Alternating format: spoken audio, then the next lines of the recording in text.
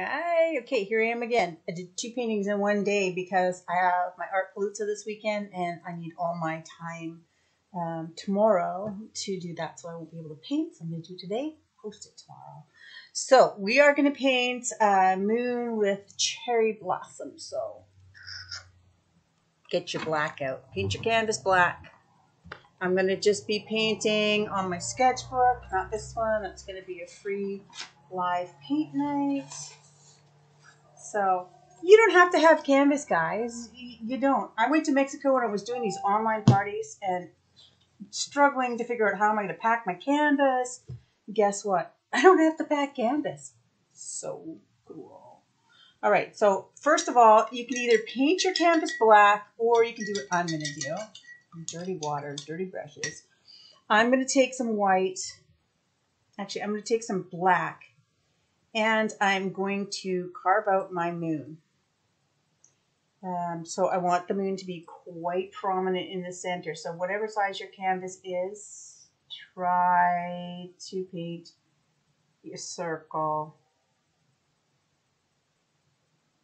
That's not bad for freehand at all, folks. I'm so proud. So I don't want to keep going over and over and over this trying to cover up the black. So I do that first, then I'm going to paint the whole canvas black. So this dries so fast because it's paper, believe it or not. Canvas is so much easier, but you can get it wet just to hurry the process along a little.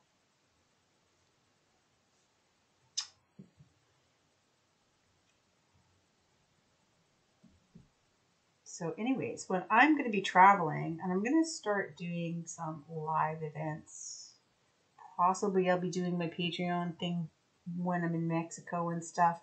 So I'll just be bringing a sketch pad along. I got this at a dollar store, for crying out loud. It's super cheap. And then I always have all my paintings. I can still put this in a frame if I want and hang them on my wall. Kind of a cool idea. Get the water in my back.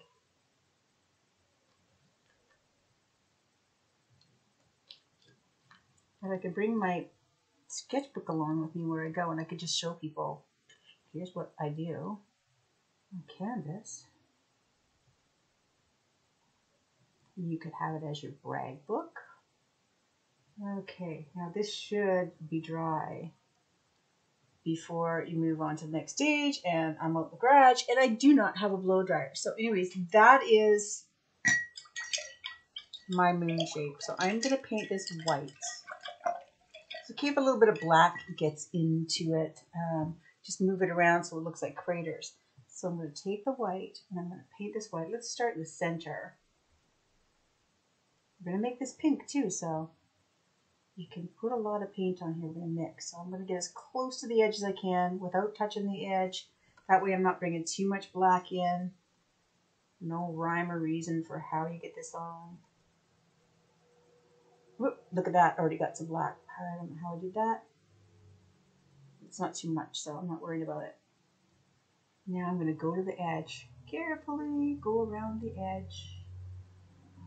If some black gets in like mine did, just sort of tap it around.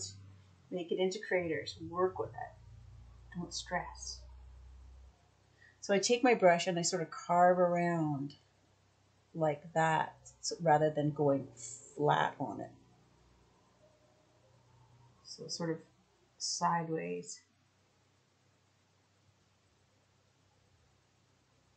Around the edge. Yes, you can use sound effects. Shh. Those are helpful. Not really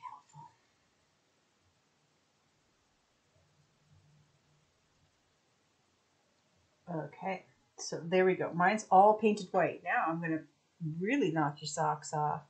I'm going to take a little bit of red. Tiniest bit of red. I'm going to make some pink.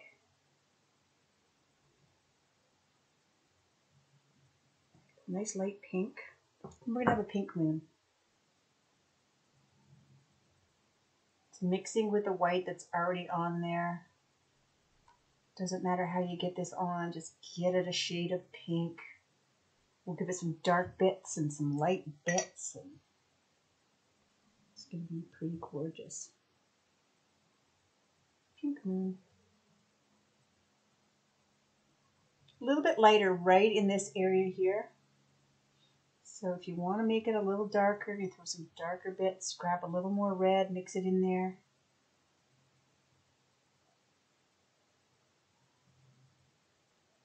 And again, it's messy. Nothing neat about this. Look at that, I went straight red on because I have so much white. And get it color on there, and then I'm just sort of chopping around with my brush, making it messy, leaving it lighter right here. So if you took some darker, like, okay, I just have straight red on my brush now. If you took some red and went around like that section there, wiping that off now because it's too much, just so that you're leaving that part there. See how I'm just like tapping around and making it messy? Wipe your brush off, maybe go in with some straight white right here in the center. And tapping that out, messing that up out. There you go, you got your nice light mark right there. If it's too dark, if you made it too dark, you just go in with some straight white. Don't let it stress you out. Go in with some straight white, tap it around, mess it up. There you go. So with my pink that I had there, I'm going to take just a touch of black, just like a corner. Let me see that. Where is it? Just like that little corner of my brush. I'm going to take it in there, just so it's a little bit darker. Maybe a little bit darker. I'm going to create, but I want it to be pink tone. So a little bit of black, a little bit of red, more red. So blacky red color. Wherever you feel like you might want to have some shadows, crater shadows, just tapping it around, messing it up. It's your planet. It doesn't even have to be the moon. Maybe it's not. Maybe you can make up your own planet. But you can see that I've made it sort of cratery. Crater-y. Oops. Should really play these back to see how the color translates with my light. Because I'm looking. What if I turn that right off? What does that look like? Ooh, dark. You guys want to paint in the dark with me? Nah, I don't want to paint in the dark either. But you can see better the color. Let's try. That's yellow light. I like yellow light. Well, let's move it. It's lighter in here, but there you go. That's nice. Hey? Okay, so you can see that. I can't really see what I'm painting, but you guys can. Okay, so we're going to be painting a red or pink, whatever you want. I'm going to go with red. Branch that's going to swoop across here. So if you wanted it to be cherry blossoms, you're going to do it in a pink. Maybe you still want that to be just a little darker on the craters. Maybe ideal. So I'm going to add more reddy black. Reddy black, red, with some black. So it's getting pretty dark. I just really want to be able to see these. Okay, wipe that off. Don't want to have any paint on my brush, and I'm just gonna like take my brush flat, like painting with this side, not the tips or the side, and I'm just gonna sort of tap blend that in. So it's not gonna be as dark as it just was, but you can definitely see some craterage going on, right? Love it. You guys are going to see in the end picture how pretty this moon looks. All right, so with your black, using your angle brush or your round brush, whatever you're more favorable to, whatever works better for you, we're going to be drawing motorcycle. practically I'm outside. So we're going to have a branch that comes down. You can't really see it here underneath because you're going to go off the page of the moon. But we're going to bring one that comes across here like that. So it's going to be across the moon. Stay here. I like it across the moon. And then there's going to be one that comes sort of on an angle like this. Bring this a little farther. It's going to be completely up to you where you want this to be. We can do the clusters and then have one coming up this way. We're going to have the clusters on here so you'll be able to. And again, this is up to you. It's just a suggestion of how I'm going to do it. So there's the branches. Maybe I'm going to have one floating along here. See? Kind of like that. Kind of like that. Yeah, maybe one just comes across like that. Just as long as it comes through your moon a little bit. Doesn't have to go right off. Then we're going to bring one down over here. So, with your angle brush, get ready, guys. We're going to go with some straight red. Take and blobs of red. Blob. You guys know what I mean by blob? See how it's sitting on top? Blob. I'm pretty literal. Blob. So we're going to create some clusters. They're going to be bigger here and they're going to get narrower as they go out. Okay, start here with the cluster. So going over my branch, that's just, it doesn't have to be perfect because that's just a guideline for where you want these clusters. Doesn't matter if the black mixes in. So just start blobbing, but make it a messy pattern. If you get too much black, don't worry about it. Just clean your brush off, move along. It'll look like a shadow, which is cool. And see how it's going to get narrower to the bottom. But look how messy. It's got a pattern, sort of. I say it's, but the clusters are, it's not one straight, just cover the whole branch, looking like, you ever see that, those sugar candies where they have the stick and the sugar goes straight up both sides, the crystals of sugar? That doesn't look like this. What that looks like is this, and I can do it because I'm going to cover it over anyways. I see a lot of people do this, and they do their whole branch just like that, and then they leave it. They don't look the same, and you get a completely different effect if you let yourself get a little bit messy. So that's what we're going to do. We're going to let ourselves get a little bit messy.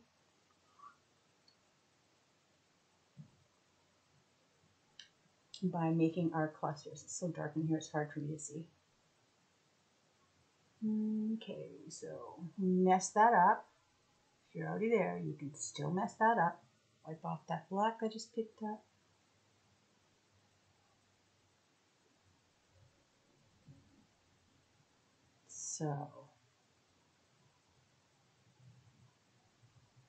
So it was looking like that. Now it's not. So up here, maybe there's a little bit more here. There, a couple of little clusters. You still see the branch, and I really don't want to see the branch. We're going to come out over this way, right off the page. Woo, bring in another cluster. But it's come from off the page.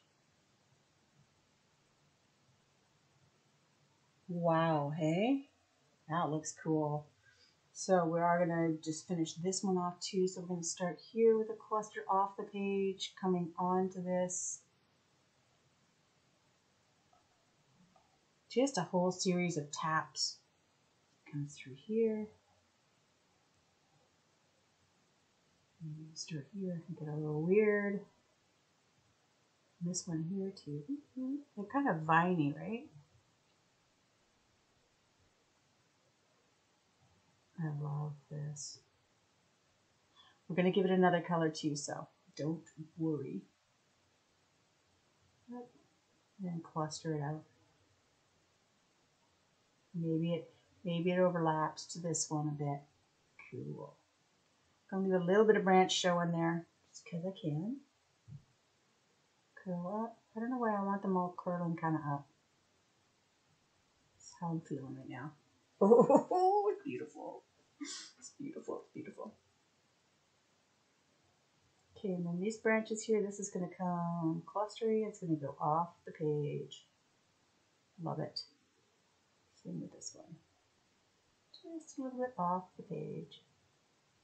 But still weird. Okay, and here's where I wanted to go a little bit wider here with this one. And I'm going to bring it around this way without a branch, because if I do a black branch, you're not going to see that. So we're pretending there's one. And it starts about here.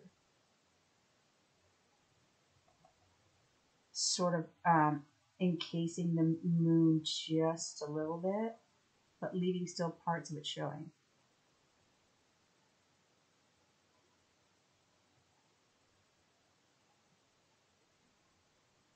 You can use your imagination there. Now, how do we make that glow? Well, I'll tell you. We take a little bit of white, and we're going to move all of our red over to it, and we're going to make a little bit of a lighter pink color. So it's lighter. It's not noticeable enough. Grab a little more white. So now it's going to be noticeably different than the red. We're not going to completely cover the red up. We're going to sort of highlight parts of it. So what I mean, highlight parts of it. So here's my messy redness. So if I go in here, say, oh, let's go in here where it's really. Do I notice that? Yeah, I do. So just along the top here, because the moon's shining its beams down on this. So leave the bottom. And maybe there's just some pink all by itself. Maybe you got some pink going on right here all by itself. You see what I mean? So you leave the dark underneath, then it's like the moon shadowing from the top. So you're going to do that on all of these. So make sure you have quite a bit of that pink. And plus it's going to pop more off the back of the black to this part here. You can trail off. Don't necessarily just have to stay right where your red is here. So I can throw a little bit, come down. Don't just do a straight line across the top. Mix it up. Go inside, down, up a little bit. But go off your flowers and just have some pink ones kicking around in there.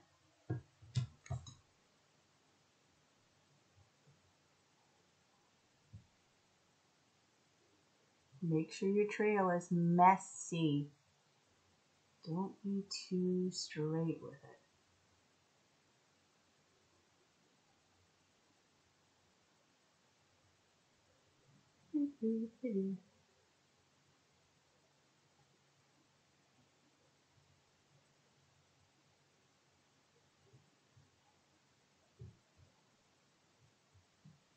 My teal tree that I did like this with the moon, but coming from the other side, who had the hardest time getting clusters.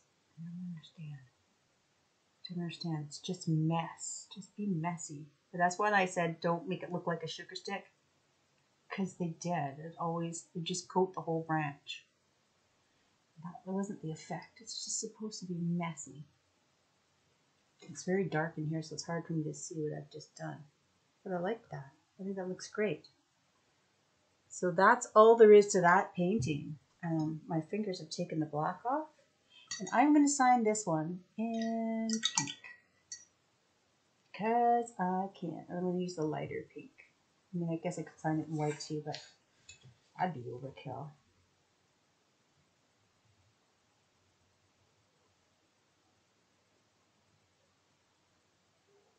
I'm trying to save myself from getting all those canvas paintings that I can't ever get rid of. I just have so many of them kicking around. Now, if you wanted to, you could throw some stars in there by watering down some white and flicking it. I kind of like the simple look of that. So, anyways, that is your painting. Flick you around here. Hopefully you guys can see me a little better because I turned off all my lights. It's now very, very dark in here. And here it is, your cherry blossom moon painting. Hope you like it. I really do. And we'll see you guys next week. Bye for now.